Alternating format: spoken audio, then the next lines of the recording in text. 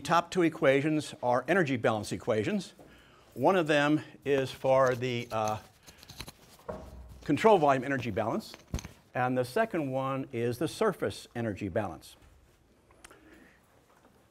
I'm going to work an example problem with that in just a minute, but for right now, on the homework, just so you know, it's due Wednesday, of course, the three of the four problems I assigned Chapter 1.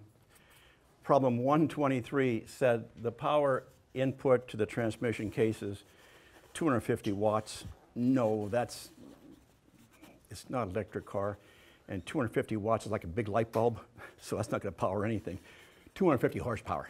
So change that number on the handouts I gave you to 250 horsepower. The second problem, 130, said a cylinder is in a large room. It said the length of the cylinder is a half meter and the length of the cylinder is 1 meter. That doesn't make any sense. No, that's right. So what it should have said is the diameter of the cylinder is a half meter and the length is 1 meter. And when you do the problem, include the sides of the cylinder and the two ends of the cylinder, the sides and the two ends of the cylinder. The third example problem, or the homework problem, 176, I changed the material from the one given in the problem to fire clay brick, and I had an email that said, where do I get K for fire clay brick, from a student working the problem on the weekend. And I said, go to the appendix. You'll find fire clay brick in the appendix, the K value. So go to the appendix to find that.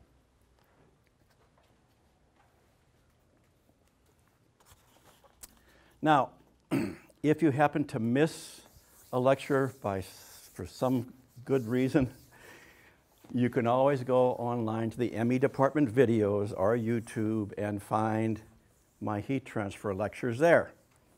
They was done 3 years ago. It turned out the audio and the visual quality was not really that good, but they're online right now. So you can go there and find almost the identical lecture on those videos that I did 3 years ago. We're retaping them because we want better audio and video quality, okay? But you can go right now to the videos and look at my lecture today. It'll look just like this one. But I hope you keep coming to class, because if you don't, my ego is trashed. And I don't want my ego to be trashed, okay? I want you here, okay? Those videos are great when you're studying for midterms and a final, because if you say, gosh, what happened back in January? I forgot that lecture. You can go back there and review that lecture. So it really helps when you're studying for things like that, midterms and final exams. Okay, now, we're going to finish Chapter 1 today. And here's the problem we're going to work with, those two equations up there. The these problems come out of the textbook. We have two possible textbooks. It depends which one you have. But they come out of the textbook. Because I'm not sure what textbook you have, I'm going to try and explain in very much detail what these problems say. So this problem is a duct, a rectangular duct, like the HVAC duct in the wall up there. We're going to try and heat air in that duct. Air is flowing in that duct. To heat the air, we're going to put a heating element on the bottom surface of the duct. That heating element could be something like this, with two wires coming out, and you put this guy across some power supply, and it'll generate heat. It'll generate so many watts per square meter. And you attach that to the bottom side of the duct, and now you heat the bottom duct wall, which then in turn heats the air going through the duct. Okay, we call that heat flux Q naught double prime. Here is, I took a piece of the wall out to show you. And that's up here. So take a piece of the bottom wall out.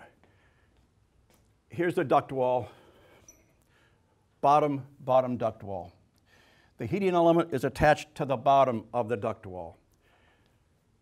Below the heater, it's perfectly insulated, assumed to be perfectly insulated, which means no heat gets out the bottom. We're given the duct wall thickness, 10 millimeters. We're given the K value of the duct wall, 20. We're given H, convection coefficient. We're given the free stream fluid temperature, it's air. And we're given Ti, which is up here. Ti is the top of the duct wall. Now this is the bottom of the duct, of course, the bottom of the duct. We call T naught the temperature by the heater itself. T naught is the temperature of the duct wall at the heater location. We're asked to find what is the necessary heat flux for this problem? The necessary heat flux, Q naught double prime. Okay, any questions on the picture? Okay.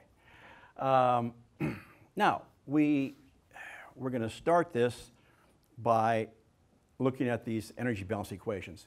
I'm going to start out with the simpler one, the surface energy balance, and I'm going to do that for the, I think I'll do it for the top up here. So I'm going to draw a picture here. Okay, let's take this like this. So here's the duct wall. That's the duct wall right there. This is the heater.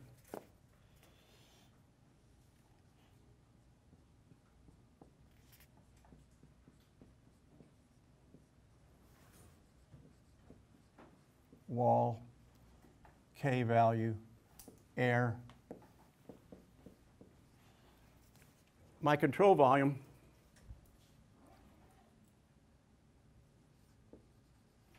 surface control volume for upper surface,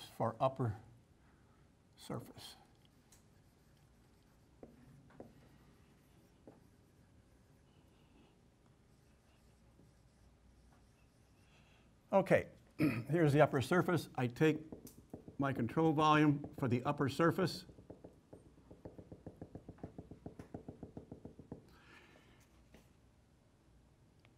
Surface control volume. What comes in goes out. What now? Let's just, first thing you want to do for any problem is trying to understand what's going on. If you don't understand it, there's very little hope to get anything solved for correctly. Okay. Heater's hot, of course. Heat comes out of the heater. Where do you want it to go? To the air, to heat the air. To get to the air, what does it have to go through? The wall by conduction and convection from the free surface on top.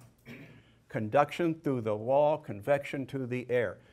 So for my little surface control volume, I have conduction coming in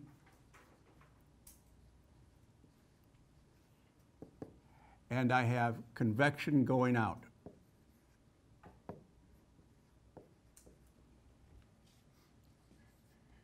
Q double prime conduction equal Q double prime convection. Conduction is K, hot temperature, T naught, cold temperature, Ti, divided by the length or the thickness of the object. This is L, of course. Convection, H. T surface, Ti.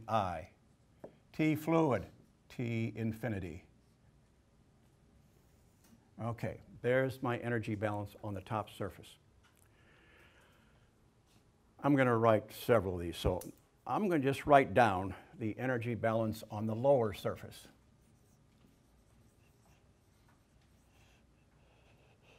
So our surface energy balance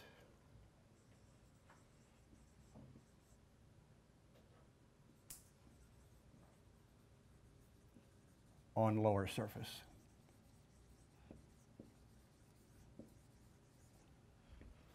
All right, same picture.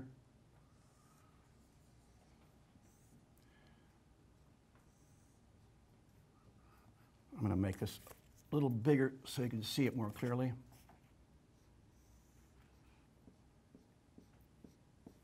Heater, wall, air,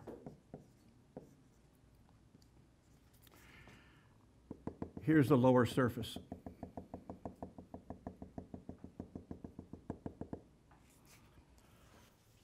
Control volume. All the heat leaving the heater, well, let's put it this way. None of the heat leaving the heater is going to go down. Perfectly insulated means no heat transfer in a downward direction. That means all the heat has to go up into the wall. So what comes into here is into the wall by the heater. So Q naught double prime. Once it gets there, what does it do then? It goes out by conduction. Q double prime conduction. Okay, Q naught double prime equal Q conduction double prime. K, same as this, T naught minus T and Ti divided by L.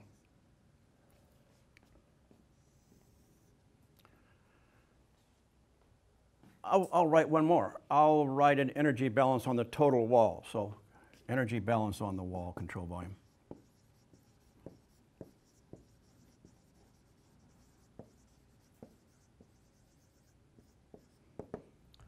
Okay.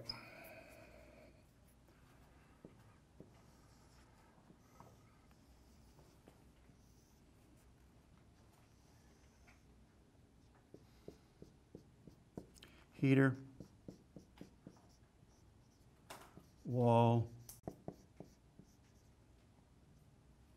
air. Now my control volume is the whole wall.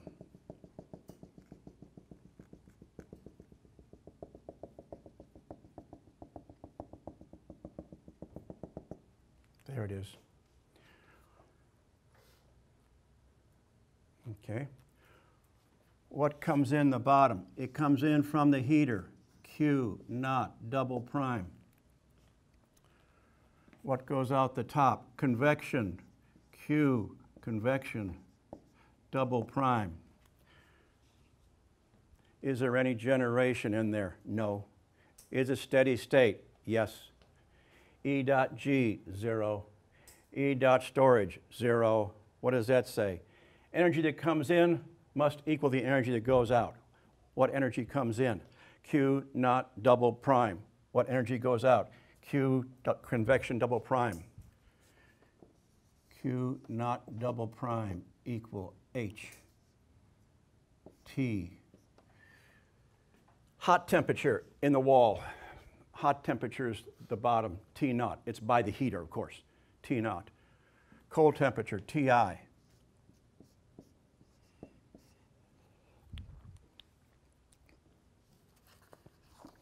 T infinity, pardon me. Convection. Okay. Now, try and solve for something. Okay, I'm going to take the surface energy balance on the lower surface. Put a check mark by what you know. I know K. I know Ti. I know L. I don't know T naught, and I don't know Q naught double prime. One equation, two unknowns, won't work. Sorry, try again. Okay, I'll try this one then. Check mark, check, check, check, check, check, check. One equation, one unknown. Ah, good, I like that one. Solve that guy.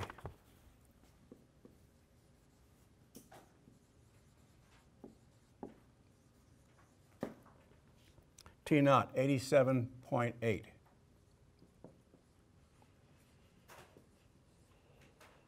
Okay. I think I'll try the last one, this control volume, the whole wall. What do I know? H. I know T naught now. I know it. I know it. Good. Solve for this. Put those guys in there. 5,500 watts per square meter.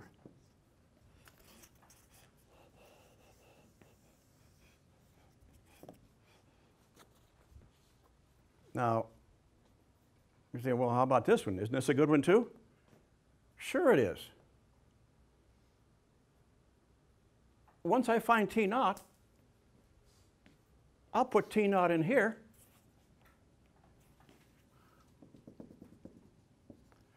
And I'll solve this guy. Okay. Same answer. Well, that's because I wrote 3 equations. How many unknowns are there? There's 2. Q naught double prime and T naught. How many equations do I need to solve for the 2 unknowns? 2.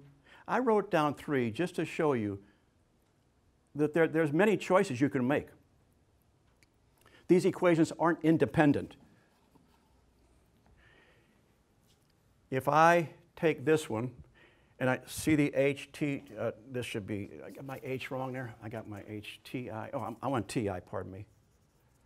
That's TI, excuse me. That should be TI up here. I had the wrong one. That's okay. Same answer. If I wanted to, you know, like 3 equations, 2 unknowns, what does that mean about my equations? They're not independent. If I take this guy, see this term right here, they're the same? Okay, so this H is equal to Q naught double prime. Put that up here. This equal Q naught double prime. Same thing, same thing. Or you can subtract these 2 equations and you'll get this equation. They're not independent. They're not independent. But my point is, sometimes in an exam situation in which you're under time stress and you don't know where to start a problem, what you should do is just write down some equations you think might work. Stare at them. You say, I can't solve that guy. There's 2 unknowns. Okay, fine. Stop. Write another equation down. Look at it. This one. Oh, yeah, I got him. Then I'll take that answer, and I'll put it down here.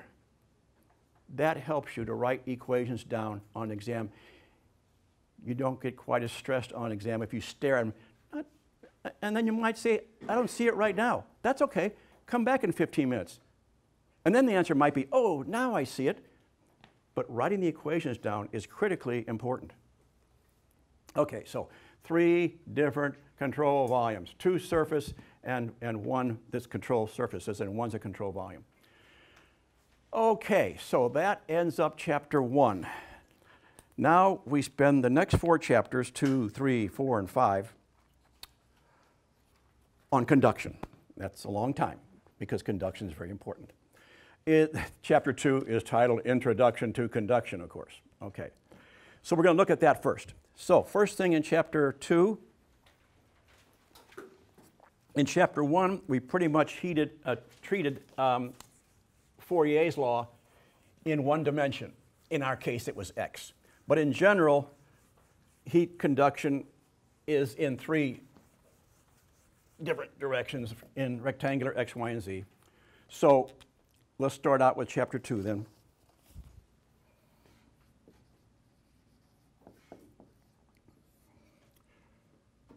Q double prime, this is the vector notation, minus k, unit vector I,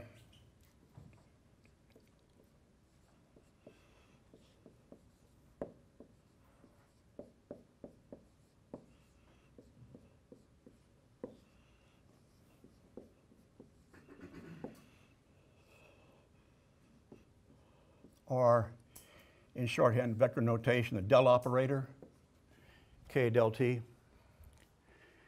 So in general, conduction, of course, we know that, occurs in 3 directions, x, y, and z, in a typical solid, rectangular solid. We're going to pretty much focus on 1D heat conduction, although in chapter 4 we will look at 2D heat conduction. That's as deep as we go into conduction, chapter 4 on 2-dimensional conduction. We won't do any kind of 3D stuff in this first introductory course to heat transfer.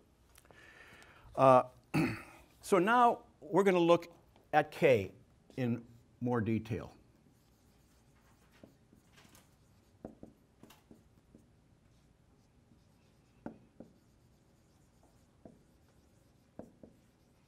And we looked at it very quickly in chapter 1. We said if you want to K is a thermal conductivity, a property of the material.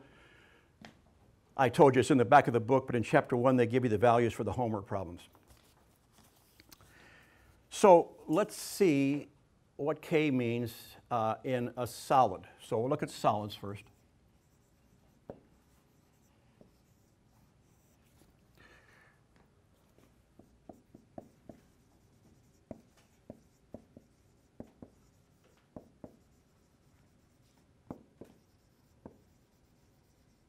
Transport of thermal energy by two modes. First, lattice vibrations.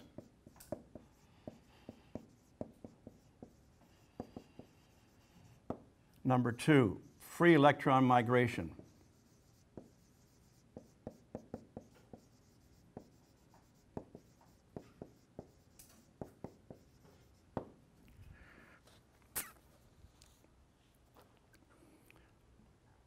If it's a solid, it's a lattice structure. So if the atoms start to vibrate on the lattice structure, then the energy is transported to its neighbors. One starts to vibrate, neighbor starts to vibrate, and so on and so on and so on. Some solids, though, also have free electrons, which help the conduction of thermal energy, because those free electrons have kinetic energy, and they bump into others, and they transfer that kinetic energy to other electrons. So you get transport of energy that way. These free electrons occur typically in good electrical conductors.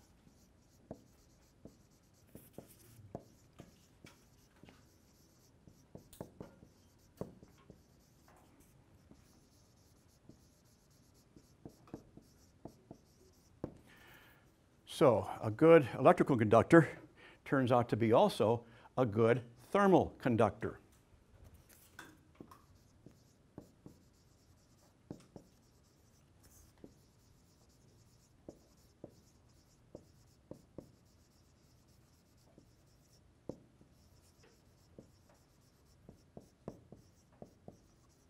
So, copper wires, great electrical conductor. What does that mean? I expect copper wires to be good thermal conductors. Of course it's good. Copper conducts heat really well. Aluminum wires, oh yeah, they're okay. They conduct electricity, but not as well as copper. But aluminum is also a good conductor of thermal energy. So as long as they're good electrical conductors, they're going to be good thermal conductors. Okay, let's take a look at what happens with a liquid. Oh, take the typical ones, you know, water, maybe oil.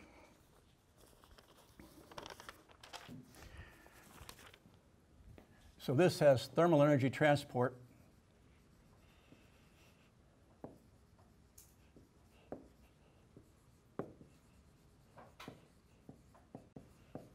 by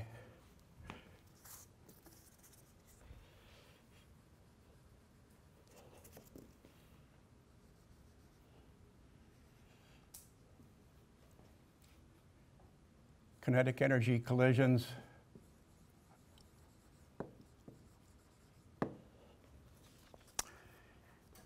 and of the molecules. There are strong bonds between them. They're closely spaced and they have strong bonds, the molecules. Water, for instance. You heat water, and when it's heated, these molecules start to move with kinetic energy. They impact or have a collision with a neighbor and transfer that energy. And it continues that way. Okay.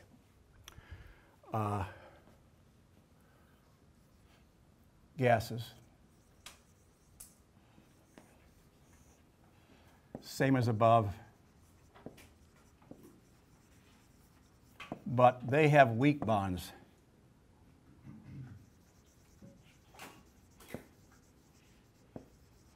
They're spaced further apart in a gas, so there's less chances of collisions occurring. So you don't get the transport of thermal energy in a gas that you do in a liquid. I mean, you know, you take a glass of water and dump it on the floor, I'll see a puddle down there. Take a glass of air and dump it on the floor, and I don't know where it went. It's gone. It's disappeared. Because the bonds are weak, they just spread out. They don't stay together. Okay, so that's pretty much what's happening with those three. Let's take a look at, so you get an idea of how these guys look when I put them on a little graph here. This is in the textbook, Figure 2.4.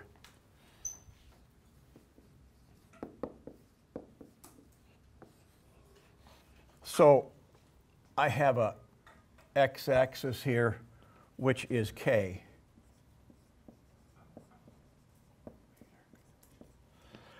.01, 0.1,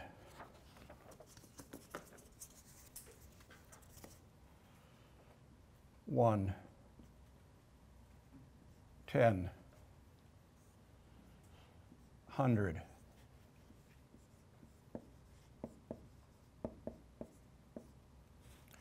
All right, so typically gases occur in this range, somewhere around 0.02 to maybe 0.3.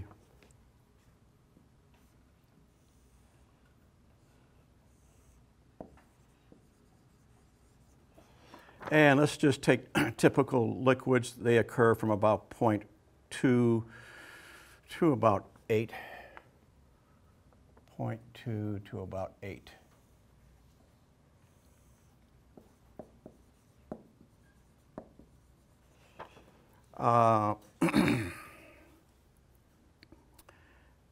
Alloys occur from about 10 or 11 out to maybe 150. So alloys.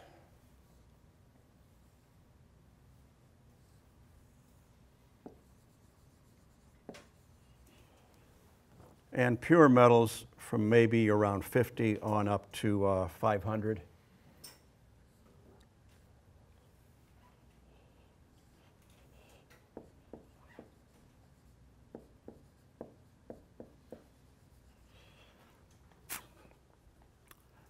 Non-metallic solids from about 0.3 to about 50.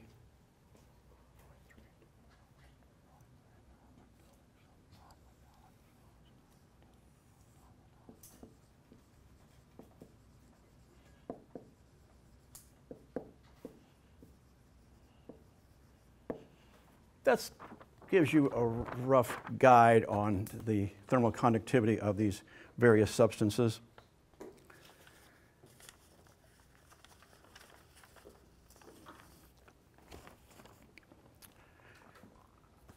And if I want, I can make I'll just take some typical materials, typical substances, solids, liquids, gases, like that. So this is K values, range of K values.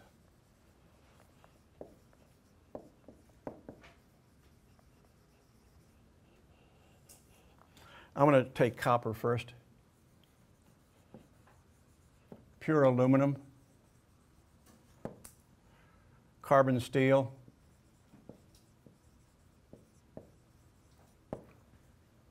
stainless steel,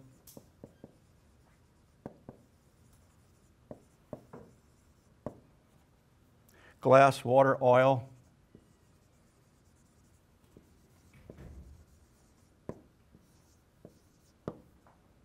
and air.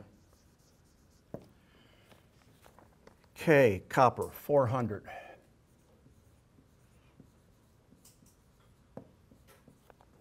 Aluminum,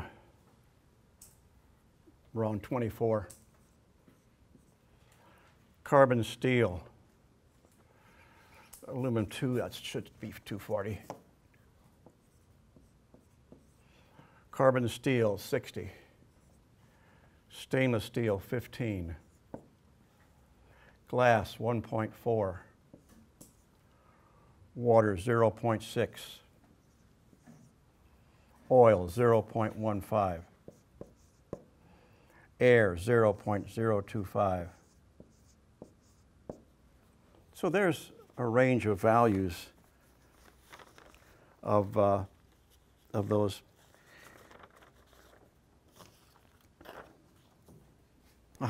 So it seems like materials get to be more conductive or less conductive as they become more energetic. Mm-hmm. But do plasmas then become more thermally conductive or no? Like what? Give me an example. What? So like if you had like in incandescent or not incandescent, okay, these lights. Yeah. Is that plasma then more thermally conductive than just a gas? How does it light up? Yes. The answer is yes. Yeah, because it's interacting. It typically starts from one and goes to the other. Yeah, it's again the collisions and things. Now, just so you understand, we can only have conduction if the liquids and gases aren't moving. Okay, so this is not water in motion. This is perfectly still, called quiescent. Perfectly still water, perfectly still air, cannot move. Like you say, I've got a 1960s home, and the windows are single pane glass. And I'm trying to be more energy efficient, so I'm going to go out and spend some money and get dual pane windows for my house to cut down on my energy loss in the wintertime. So I go out and I look at them, and I look at how they're made, and they're made with 2 glass panes. Okay, well, that's good news so far. 2 glass panes are better than 1 glass pane. They're heavier, they cost more, but that's part of the trade-off. 2 glass panes. But you know what I'm going to do? I'm going to put those 2 glass panes really close together. And there's air between those 2 glass panes. Now, if that air moves in there, I'm in trouble, because it's no longer conduction, it's convection. So I don't want convection. So I want to get those 2 glass panes so close together, the air's not going to move. You know the old story about fluid mechanics. You got a pipe. You want to create more resistance for the flow. You make the pipe diameter smaller. More resistance, less flow goes through. Same thing for the glass. You get those 2 glass panes together, there's a lot of resistance to flow. Air doesn't move easily. In this room right now, that wall's warmer. It's outside facing the sun. That wall's cooler. It's facing the hall. The air over here, the temperature of the air close to the wall is higher. Its density goes down. Its density goes down as buoyancy goes up. The warm air rises on the window side of the room, goes across the ceiling to the hall side wall, which is cooler. Okay, its density then goes up, buoyancy goes down, the heavy air falls down to the floor and makes a circuit, assuming the HVAC is turned off. So we have a circuit of air in here from there. Now, the closer we bring these walls together, the less air is going to move, until if we get them close together, the air is almost perfectly still. You can't get too close together. Your apartment's near a freeway complex, and you have big trucks and so on, vibration, and the glass might hit each other like that. Or the earthquake comes in California, and you don't want that. But you want to get it close enough together where the air is not moving much at all, if at all. And that's your double pane window glass there. So yeah, the whole point is, if you can keep water and air from moving, that's a great, it could be a great insulation. As a matter of fact, if you want, you can go ahead and combine glass and air and get what we call glass fiber.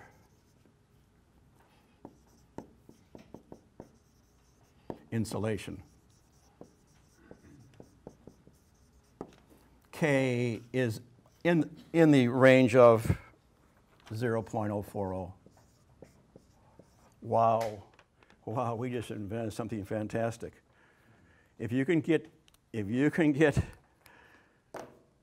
air not moving by combining it with glass, what does that mean? Glass fibers, that's why it's called glass fiber insulation. Combine this 0.025 combined with 1.4, what do you get? 0.040. Wow, congratulations. You just got something great. Yeah, there it is.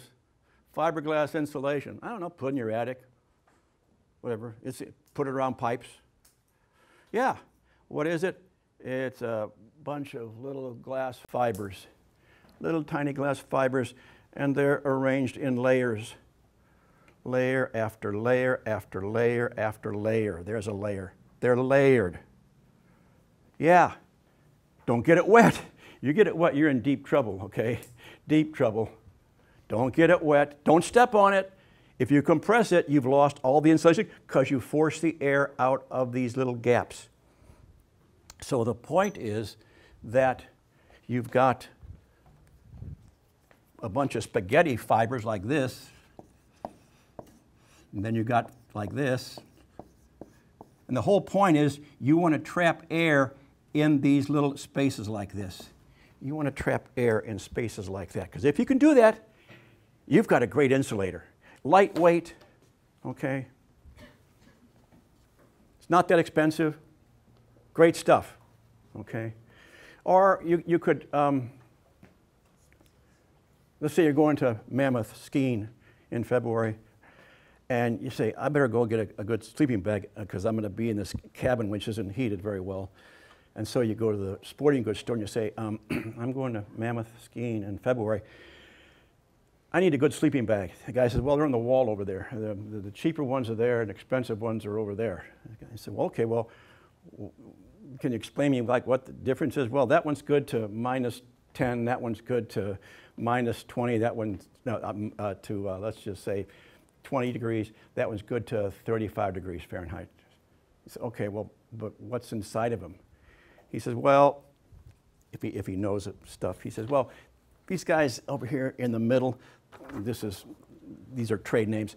It could be Polar Guard, Qualifill, Holofill. These are all fillings on sleeping bags. Polar Guard, Qualifill, Holofill, and others. They're called hollow filament polyester fibers. They're siliconized to repel water. You don't want water in there. Water destroys all insulations. No, bad news. They're either in sheets or sometimes they're loose filled in sleeping bags. In sheets or loose fill. So, yeah, and some of these things look like this. That's why they're called holofill. They're little fiberglass pellets like this, and they're hollow, but they have these little like radial pieces like that. They're about the size of that black pen point there. That's how big they are, okay, that pen point. What they do? Oh, they trap air in those little areas right there. So if you sleep on them at night, you crush them down a bit, but then in the morning they pop back to their original shape. Great, that's what you want. You don't want to be squashed and stay flat. You've lost all the air in there then. They pop back up. The guy says, okay, that's great. How about that expensive one over there? He says, well, that's a special one, he says. That's called a down jacket. The guy says, well, what's a down jacket? He says, well, that one inside of there's down feathers. And the guy says, oh, where do they come from? He says, well, ducks and geese. And the guy says, how did they get those? And the guy says, don't ask me. I don't want to go about through that. That's not a good topic to discuss. Yeah, they're down. Ducks can be on a lake in spring of water. The temperature in the lake is 40 degrees, and the duck is happy because the duck's insulated from that cold water. How? Well, the duck has three kinds of feathers: flight feathers for their wings, farm feathers for their body and their head, and down feathers close to their skin. And the down feathers are very, very tiny. I threw it away now, but yeah, here it is. They're even smaller than that. My wife's got a down jacket, and when she sits in my car, and I have black upholstery, she has a little cut in her down jacket. And next day I'll find little tiny down feathers on the black upholstery. They're that size. That's how big the duck's feathers are, close to their skin, that big. Now those down feathers are the ones that trap air. They look like that. They trap air, okay? That's why you always see a duck doing this. They're fluffing those feathers up so they get air in them. They got to get air because they can get compressed by sitting. So they fluff them up so they get air in those tiny feathers. Yeah, so the lesson is quiescent air, not moving, is a great, great insulator. Now, there's one more property which is interesting, and that property is called thermal diffusivity. So let's just mention that real quick.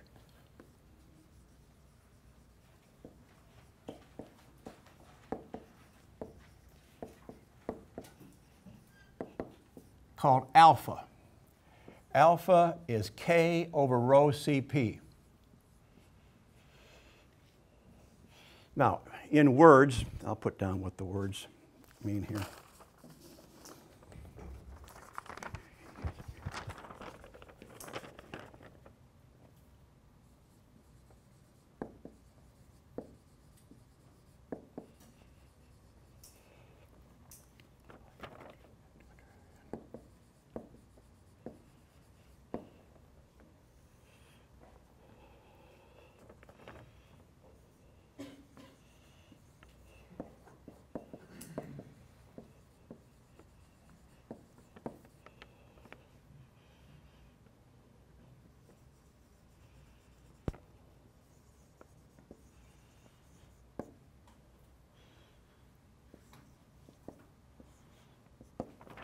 So, materials that have a high value of alpha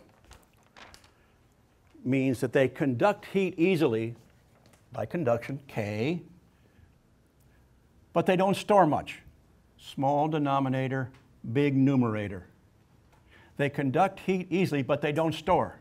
So aluminum, 7 times 10 to the minus fifth. Meters square per second. Concrete, now concrete doesn't conduct heat very well, but it stores a lot of energy because it's massive.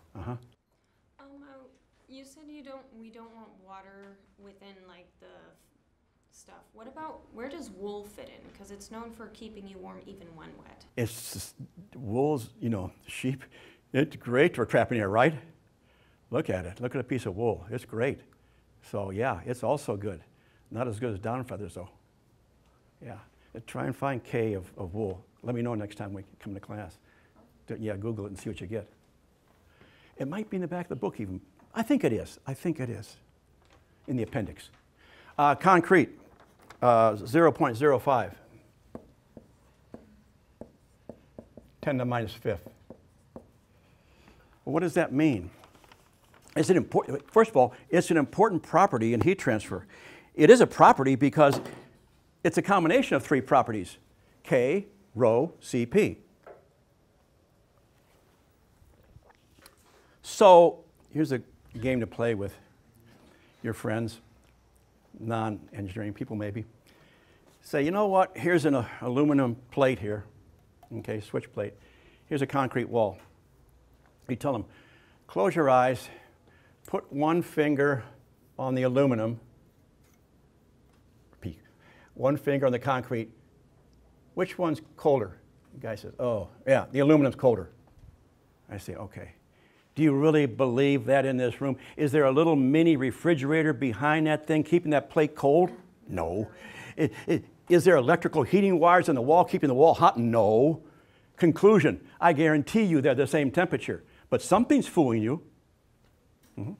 I heard there's a story similar to that with diamond miners, because I guess diamonds have the nickname of something like ice or something, because if you look at diamond, even though it's the same temperature as like the surrounding area, because it's so conductive, it pulls the heat out of your... Probably explained by this. Because it's explained by this. Well, my fingertips are the same temperature, okay, all of them are. They're warm. I put it on here, aluminum. The aluminum sucks the heat out because K is big. Aluminum, big alpha, K is big. But aluminum is not a good storage media. So the heat comes out of my fingertip, my nerve endings, goes through the aluminum, okay, but it's not stored in the aluminum. Now I put my fingertip on the concrete. Concrete, low K, doesn't conduct into the wall at all. The heat stays around my fingertip. And the heat, concrete can store. So the heat from my fingertip is stored around my fingertip in the concrete, And so my nerve endings say, no, that's warm. My nerve endings are not good temperature sensors then, right? These guys aren't good temperature transducers. Okay, so that's kind of what that means, the thermal diffusivity. We'll use that a lot in our 4 conduction chapters. So we had a good stopping point for today. Don't forget, homework is due on Wednesday.